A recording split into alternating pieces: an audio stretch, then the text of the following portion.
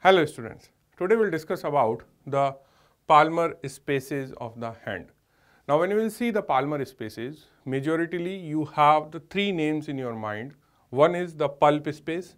Pulp spaces are present on the tips of your fingers.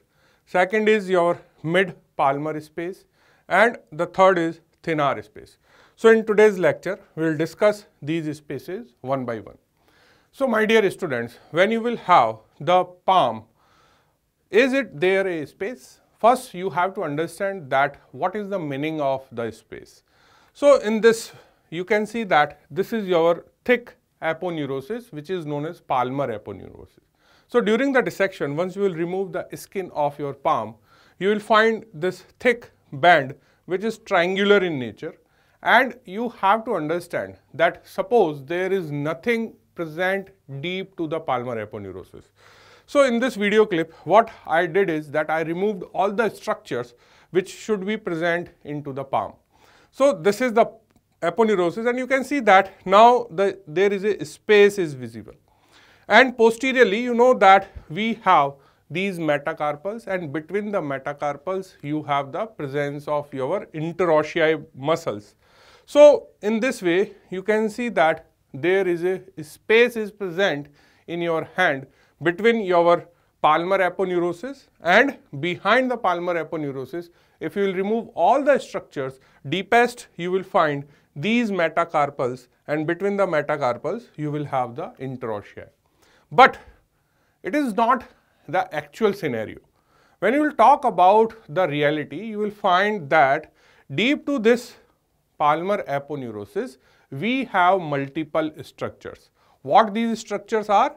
You have the superficial arch which is formed by the arteries. You will have the digital nerves. You will have the long flexor tendons which are entering into the palm, and these are the long tendons of flexor digitorum superficialis, flexor digitorum profundus, and between the profundus you will have these lumbricals. So my dear students, ideally there is no space because the area between the palmar aponeurosis and metacarpal bones is filled by multiple structures which are present in your palm. Clear? So then what is the meaning of the space? Now see, you have to understand that this palmar aponeurosis and the deep fascia of your hand gives the multiple septas, and these septas are responsible to form the compartments. So before understanding the spaces, you have to understand the arrangement of the fascia in the palm. So the fascia of the palm is thin. It is thin over the thenar and hypothenar eminence, but it is thick centrally, and you know that this thick centrally area is known as palmar aponeurosis, and when it extends into the fingers, it is going to form your digital sheath. Now this you very well know with this diagram. You can also appreciate that this is the area where you can see the center portion of the deep fascia, while here in these areas, that is on the sides, you will find that the fascia is not that thick as in the center, and these are your thenar area and hypothenar area, and this is also extending into the fingers, where you can see that it is forming the fibrous flexor sheath. Now a medial fibrous septum. Now there is a septum. Now this is known as medial fibrous septum. Now this septum extends deeply from the medial border of the palmar aponeurosis to the fifth metacarpal. So where is the medial border? Now this is the medial border of your palmar aponeurosis.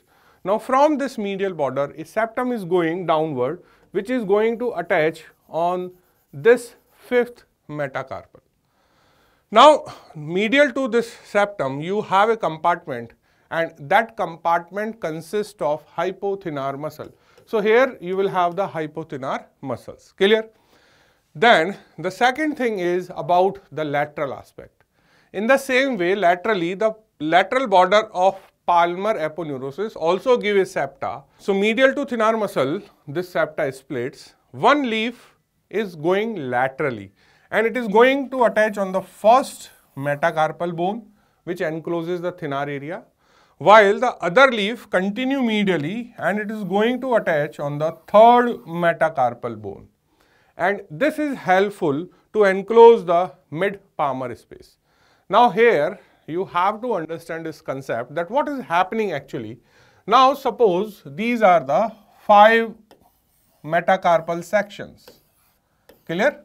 These are the 5 metacarpal sections. Now when you will see the aponeurosis, this is your thick aponeurosis. This is known as palmar aponeurosis. Clear? Now this is the one thing which you have to understand, that in the very initial slide I told you there has to be a space between the palmar aponeurosis and these bones which are having the interossei, and this space is actually not present because it is filled by multiple structures. Now when you are talking about the septas, now there is a septa which is coming from the border going to this fifth, this is the 5th metacarpal. Clear? Now when you are talking about the lateral side, this lateral border is also giving a septa. Now this septa is going to split in the 2 parts. Now one part is going to attach on the first. Now this is the first. Clear? What is that? This is your first metacarpal. So it is going to attach on the first, but it is split. So what will happen? That its another part will go to the third. This is the third. So it is 1, 2, 3, 4, 5. Now you have to understand that the lateral border is also giving a deep septa. The medial border is also giving the deep septa. This septa will attach to the 5th metacarpal. This septa is split. One will go on the first and another will go on the third. Some books will not show this part and they are having only this leaf of your lateral septum. Clear? Now my dear students, this is the important thing to understand, that the one leaf course laterally attached to the first metacarpal and the second leaf will go and attach on the third metacarpal. Now this third metacarpal leaf is enclosing the space is known as mid-palmar space. So where is the mid-palmar space? So the area which will generate here, now this area which will generate here between the medial septum and this part of the lateral septum is known as mid-palmar space. What is that? Mid-palmar space. Clear? So that's why the name of this septum is known as mid-palmar septum, or it is also known as oblique septum. So what you are able to understand first here, that when we are talking about the spaces, first you should understand the arrangement of the fascia. There is a palmar aponeurosis, the both borders of the palmar aponeurosis giving the deep extension towards the metacarpals. The lateral border is giving a septum which is splitting into the 2 parts. The major or the strongest portion is going to the third metacarpal, which is known as oblique septum or mid-palmar septum, and it is also giving a very small slip which is going to the first metacarpal, while the medial border is also giving a septum which is known as medial palmar septa. Now the septum usually passes deeply between the flexor tendons of the index and middle finger, and that's why the flexor tendon of the index finger overlie the thenar space. So where is the thenar space? Now the area which is present here is known as thenar space, and this is the area which is known as mid-palmar space. Clear? So what is the boundary between the thenar and mid-palmar space? Answer is oblique septum or mid-palmar septum. But my dear students, you have to understand this thing, that there are 4 tendons of the flexor digitorum profundus. So what is happening, that the position of this septum is important because all the 4 tendons are not present here in the palm. As you will go ahead, all 4 tendons are not present in this mid-palmar space. What is actually the exact position which you have to understand here, that this one of the tendon will come here. Clear? So that's why it is written here that the flexor tendon of the index finger overlie the thenar space. So, what is index finger? This is the index finger. So, here you will have the septa which is dividing the tendons of your remaining 3 finger and this index finger, and this is the area where the septa is going to the 3rd metacarpal. Clear? So, in this image also you can see the same thing, that this is your lateral border. Clear? This is your medial border. Now, here you can see that this is the medial septum and this is the lateral septum which is having the splitting here, and this lateral septum is going to this 3rd metacarpal. And here you have to understand the important thing is when you are drawing the tendons.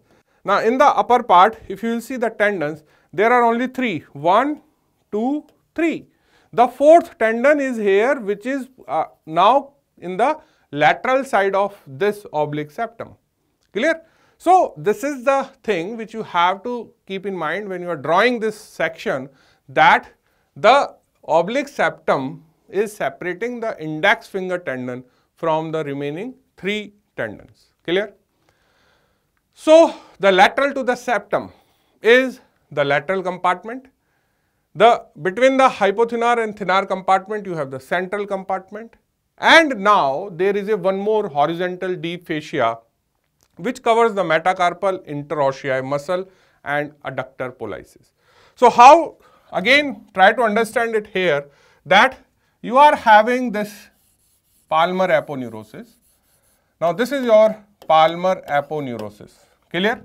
Now, from the lateral border, you are having oblique septum, that is on the lateral side, and there is one more septum here, that is on the medial side. Clear? This is known as medial palmar septum. It is known as lateral palmar septum, and there is one more septa here which is coming from its splitting, and this is your one of the leaf of the lateral septum. Now, you will realize that there are the spaces. What are the compartment basically? Now, this area is known as central compartment. This is known as central compartment. Now, lateral to the lateral septum, you have thenar compartment. So, this is your thenar compartment. Now, on the medial side, this is your hypothenar area. Clear? But on the posterior side, what you have? On the posterior side, we have the bones. So, these are the metacarpals. Now, when you are drawing this, you have to understand that this septum is going to attach on the 3rd. So, this is the 3rd metacarpal. It is going to attach on the 5th. So, this is my 5th metacarpal. This is the 4th. Remaining will come here, 1st and 2nd. Clear? And now, what is happening here? There is one more septum. Now, that septum is not vertical, but that is horizontal. And that septum is present here, like this. So, this is a deep fascia, and this deep fascia covering your metacarpals, and here you have the interossei. Which muscles we have here? We have the interossei muscles between the adjacent bones. So, what is written here, that the deepest fascia in the palm, you have a fascia which covers the metacarpal, interossei and adductor pollicis. You know that adductor pollicis is arising in your lateral side from the metacarpal, and it is a oblique muscle which is present in the deepest part of your palm.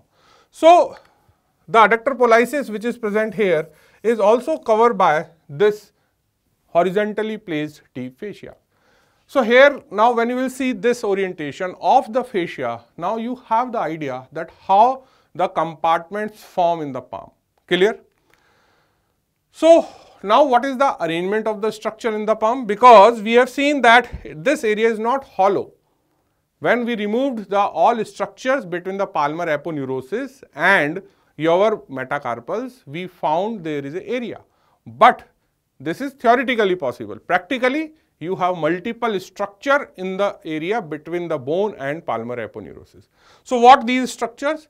In the lateral compartment, you have the thenar muscles. In the medial compartment, you have hypothenar muscles. And in the central compartment, you have a large amount of the loose connective tissue and some fat. and that connective tissue and fat is embedded or pierced by the long flexor tendons, their sheaths, the lumbricals muscle, the superficial palmar arch, and the digital nerve and vessels. Clear? So that you can appreciate in this diagram also that this is your central compartment, and in this central compartment there is a no space, and this area is actually full of the structures like your arches, your nerves, your long tendons and lumbricals. Clear? So then what are the spaces comes out in your mind? Between the flexor tendons and the fascia covering the deep palmar space, there are two potential spaces. So where is the space? Spaces are now below the long flexor tendons. So when you are coming from superficial to deep, first you have to remove the aponeurosis. Below the aponeurosis, you will have the long tendons, and below the long tendons, you have some potential space which is filled with the fat, and below the fat we have that horizontal deep fascia, and behind that deep fascia what comes is metacarpals and interossei. So in that area just anterior to the deep fascia, behind the long flexor tendons, we have the fat filled areas. One is in the mid-palmar space, one is your thenar space. So one will come in the central part of the palm. So the thenar space and mid-palmar space are the two potential spaces. On the side, these spaces are bounded by the fibrous septum, which we have seen, which are passing from the respective edges of your palmar aponeurosis, and between the two spaces there is a strong lateral septum, which I have told you that septum is going to the third metacarpal, which is known as oblique septum or the mid-palmar septum. So again, in this image you have to understand that where is the space. Students, space are present deep to these flexor tendons and superficial to this horizontal deep fascia. So where is the space? Now here you can see this is known as space of your palm. So one space is seen here. What is this space? Mid-palmar space. And on this side you have again the same space is here. Now what is this space? This is thenar space. And what is the line of demarcation? So the line of demarcation is this oblique septum, and this oblique septum is approaching the third metacarpal. So here you can see this is the oblique septum or the mid-palmar septum. Lateral to the septum you have the thenar space, medial to the septum you have this mid-palmar space. Clear? So spaces are formed in the hand due to the arrangement of the fascia, which I already told you that there are the lateral border is coming the oblique septum, medial border is giving the medial septum, and this oblique septum is going on the third metacarpal, it is going on the fifth metacarpal, and there is a horizontal deep fascia, and just below the long flexor tendon, above the deep fascia, there is a space in the center is known as mid-palmar space, and there is space on the lateral side is thenar space. In case of the effusion, now when these spaces become visible or prominent. So these spaces are visible when there is a collection of the fluid or the pus. So these potential spaces distend and open up, and they are now better defined. Because in a normal person, if you will press on your palm, you will not find any kind of the space.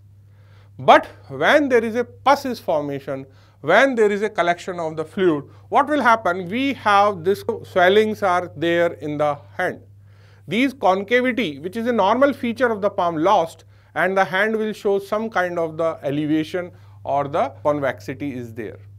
So that is because the pus is collected deep to the long flexor tendons, and that is actually the area which are known as spaces. So several such spaces have been described in the palm of the hand, but the most prominent spaces which we know is mid-palmar space and thenar space. Clear?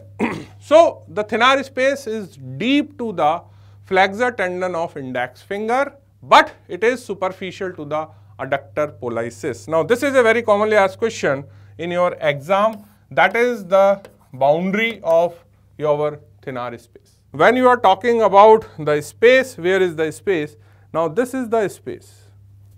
Now this space lies behind these long tendons of your index finger and anterior to this adductor muscle, and this is your deep fascia.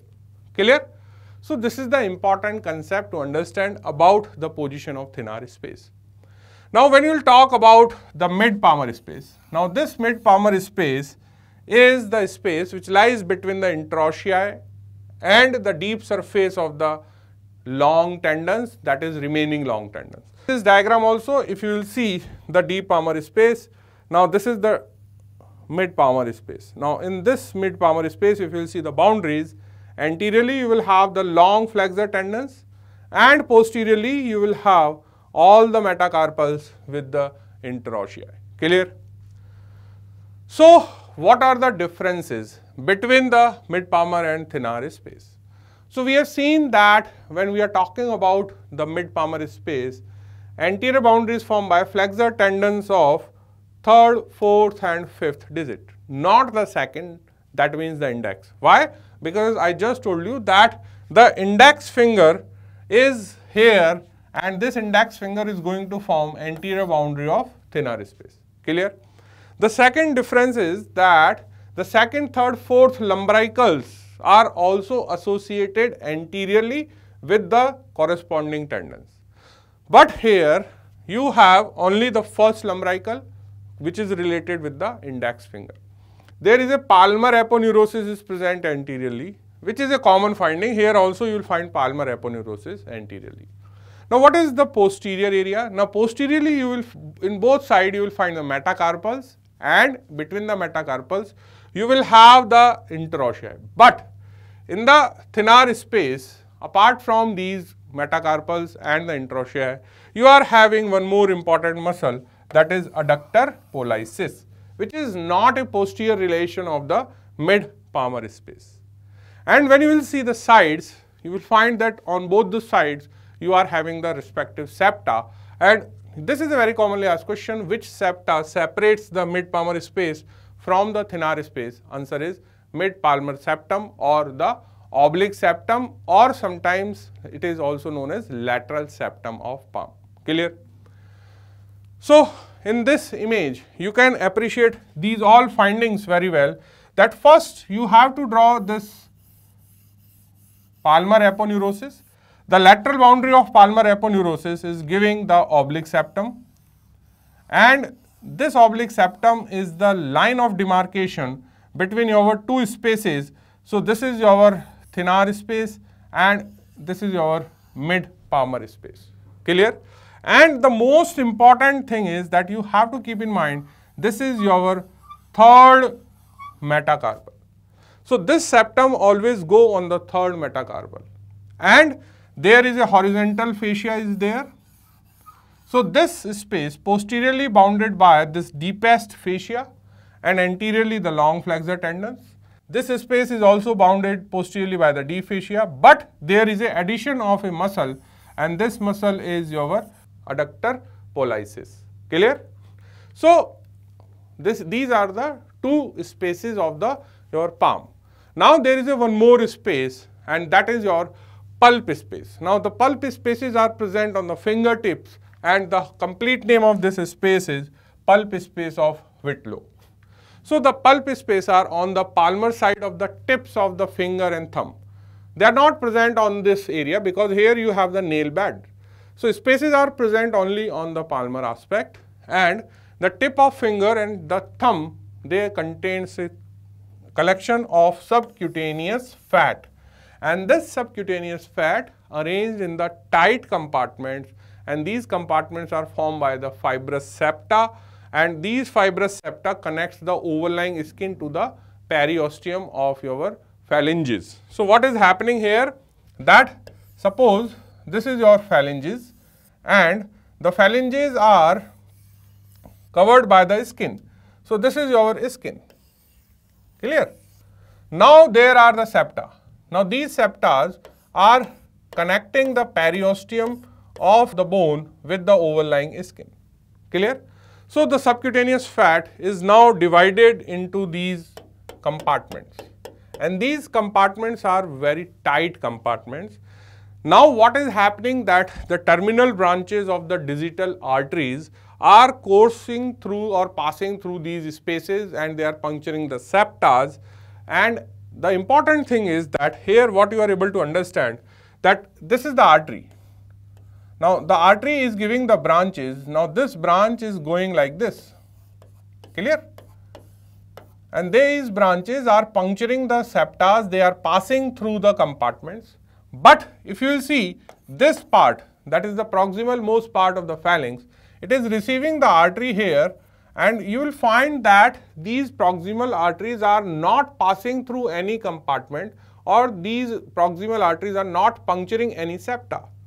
So this is a very important clinical aspect. So here it is written that not all the arteries which are supplying the epiphysis, that means the proximal part of your phalanges, are not passing through the compartments. So what is the advantage? The advantage is applied anatomy for you. The collection of the pus in the pulp spaces is known as phalon. What is phalon? This is again a question. Infection of the pulp spaces of whitlow is known as phalon, and infection of this pulp space maybe occlude the blood vessels. Why they occlude the blood vessels? Because these are the tight compartments. So what will happen? The pressure is become very high, and because of these high pressure, they will compress the blood vessels which are passing through the compartment. So it causes the necrosis of the distal part of the bone. So what will happen, that because of the compression of these arteries, the blood supply of this part will hamper, and there is a necrosis of this part of the bone. But the proximal part of the bone is not showing any necrosis because this artery is not passing through these tightly packed compartments. So this is the important question for your exam, that why the proximal part of the phalanges escape or does not show the necrosis in case of the phalon. Answer is because that proximal part arteries are not passing through the compartments which are present in the remaining part of the finger or in the pulp space. So the rising tension in the space give rise to the severe throbbing pain, and the infection in the pulp space can be drained by the lateral incisions, and all the compartment should be open, and we have to avoid the damage of tactile tissue. If you will put the anterior incisions, or if you will see the put the horizontal incisions, then you may damage the nerves as well as that there is a loss of tactile sensation. So we'll make the incision on the lateral border of your fingers. So my dear students, at the end of this session of the spaces of the palm, what we are able to understand, that the palmar spaces basically formed because of the arrangement of the fascia and the structures. The fascia arranged in such a way that it divides the palm into the compartments, and these compartments are having the contents, and behind the contents but in front of the metacarpals and the interossei muscle, there is a space is present, which space are generally filled with the connective tissue and the fat, but in case of the infection these spaces become more pronounced, and that spaces are now visible in the infections which are known as palmar spaces, and these are the Midpalmar space and the Thenar space, and you have one more space which are present in the tip of finger is the pulp space. So this is all for the session. Thank you.